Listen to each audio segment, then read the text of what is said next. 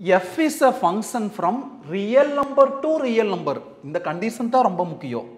அந்த function f of x என்னன்னா 3x minus 5. இந்த ஃபங்க்ஷன் பைஜெக்ஷன் ப்ரூவ் பண்ண சொல்றாங்க. பைஜெக்ஷன்னா எப்படி இருக்கும்னு 1 to 1 satisfy ஆகணும், அதே சமயம் on to வும் satisfy ஆகணும். ஃபர்ஸ்ட் 1 to 1 வெரிஃபை பண்ணிக்கலாம். 1 to 1க்கு என்ன கண்டிஷன்? f of x1 ம் f of x2 வும் ஈக்குவலா இருக்கிறப்போ x1 ம் x2 வும் ஈக்குவலா இருக்கணும்.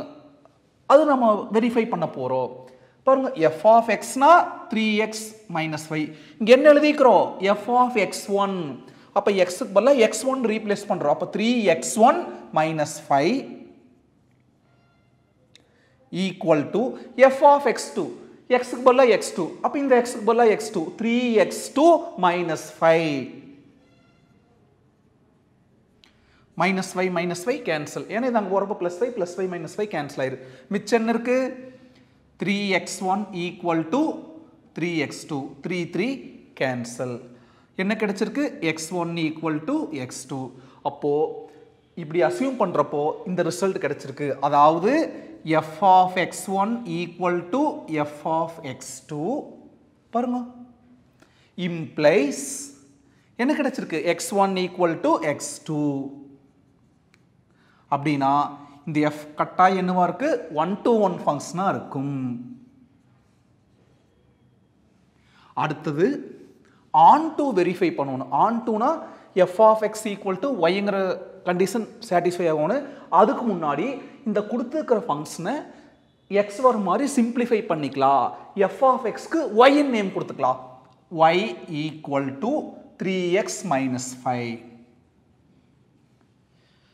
அந்த இன்வர்ஸ்க்கு ஒரு ப்ராசஸ் பண்ணுங்களோ, அந்த ப்ராசஸ் தான் பண்ண போறோம். x வர வரைக்கும் சிம்பிளிஃபை பண்றோம். minus 5 இங்க வந்தா plus 5. y plus 5 equal to 3x.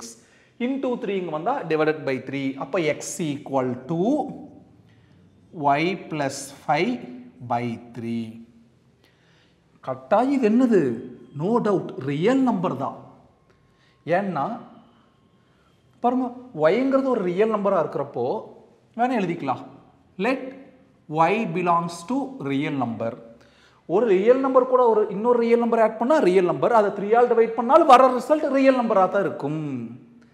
அதுவே இங்க f is a function from natural number to natural number அப்படி இல்லாத இருந்துச்சுன்னா இங்க மாட்டிக்குவோம். என்னைக்குமே இப்படி ரிவர்ஸ் ப்ராசஸ் வர்றப்போ இந்த கண்டிஷன் சாட்டிஸ்ஃபை ஆகுதான்னு பார்க்கணும். அது அதோட முக்கியம். இங்க ரியல் நம்பர் காட்டி பிரச்சனை இல்லை, சாட்டிஸ்ஃபை ஆயிடுச்சு.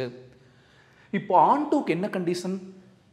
f of x equal to y ன்னு வருதான்னு பார்க்கணும். f of x, xங்கிறது என்னது?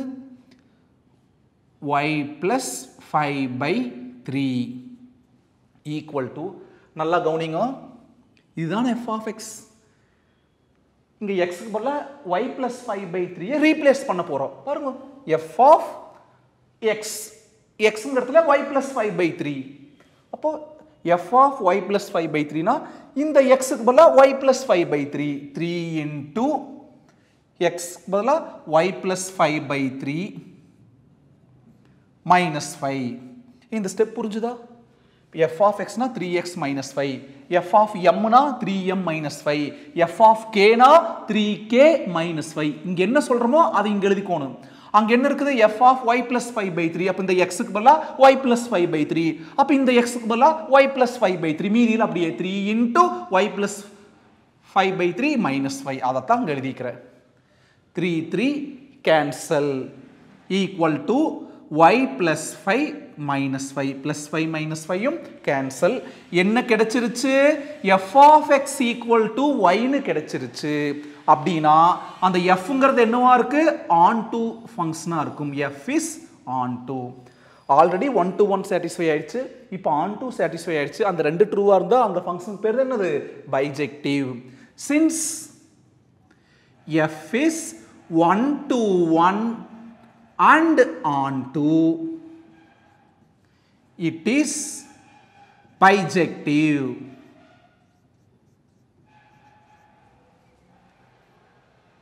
பைஜெக்ஷன் ப்ரூவ் பண்ண சொல்லிட்டு கூட இன்வர்ஸும் சேர்த்து கண்டுபிடிக்க சொல்றாங்க.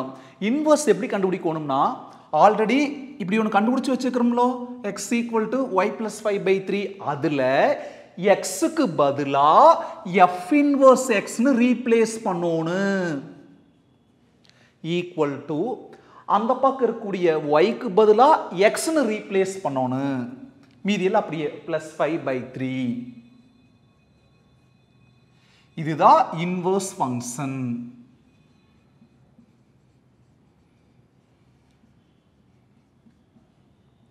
என்ன ஷார்ட்கட் சொல்லுங்க? ஆல்ரெடி எக்ஸுக்கு சிம்பிளிஃபை பண்ணி அரேஞ்ச் பண்ணி வச்சிருக்கிறோம். இதுல எக்ஸுக்கு பதிலா எஃப் இன்வர்ஸ் எக்ஸ்னு ரீப்ளேஸ் பண்ணணும். அந்த பக்கம் இருக்கிற ஒய்யை எக்ஸ்னு ரீப்ளேஸ் பண்ணணும். ஏன் இப்படி ரீப்ளேஸ் பண்றோம், இதுக்கெல்லாம் என்ன காரணம் அப்படின்னு ஒரு ஈகர்னஸ் இருந்துச்சுன்னா இதே எக்ஸசைஸ்ல பின்னால வரக்கூடிய 19th சம் அதுல ரீசன் சொல்லி இருக்கிற அதை பார்த்துட்டு இதுக்குள்ள வந்துட்டீங்கன்னா குட்.